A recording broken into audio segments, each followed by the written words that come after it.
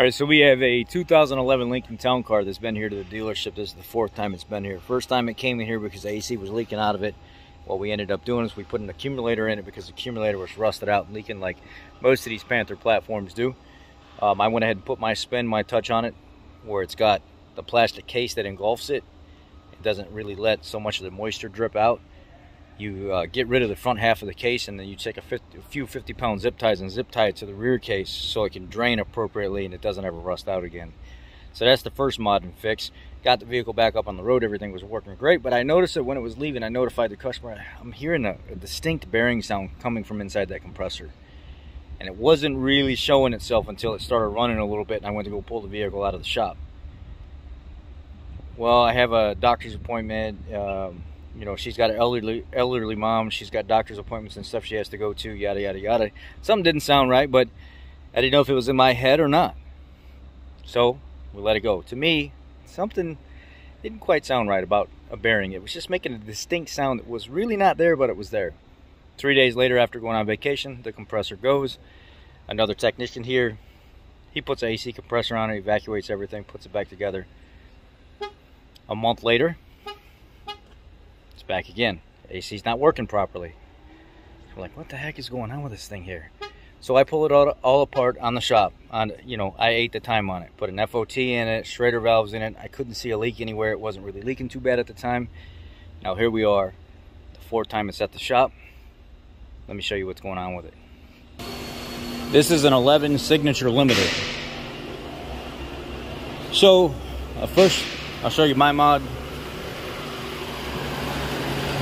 This is how I mod the case. It doesn't rot out, doesn't rust anymore. But if you look at the AC compressor, you'll start to see a little drip right there at the bottom of the AC compressor.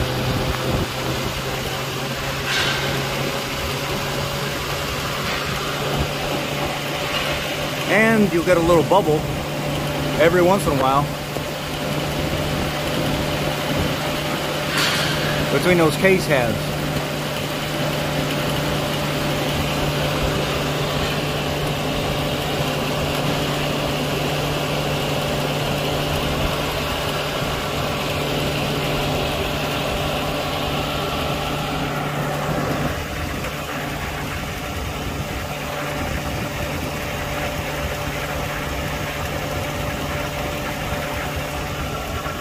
AC compressor, it's no good.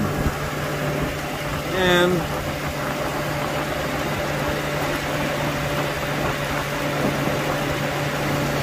we're going to change it again. Service part warranty.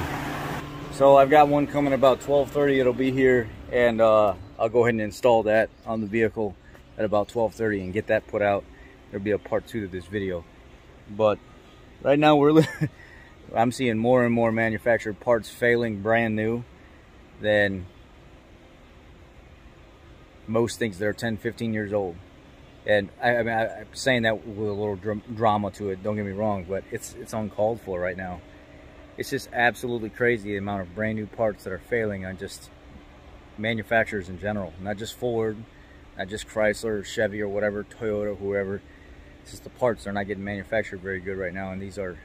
It's unfortunate because now this lady's been here a fourth time. The last time we couldn't verify a leak because it wasn't leaking. There was no oil anywhere to verify anything, and it was staying in a vacuum. We don't have a nitrogen tank to pressurize it, you know, 350 degrees to listen for a leak. So we go off vacuum and die. And unfortunately, we're going to have to push management in this instant to maybe end up getting a nitrogen tank so we can actually test under pressure. Nitrogen won't contaminate the system, and it's safe to use it. And regulate it at higher PSI to look for leaks that may not show up with oil dye, or that take months to show up with oil dye. I wanted to share that with you guys, and just keep you informed that there will be a part 2 to this video. Y'all take care. Be blessed.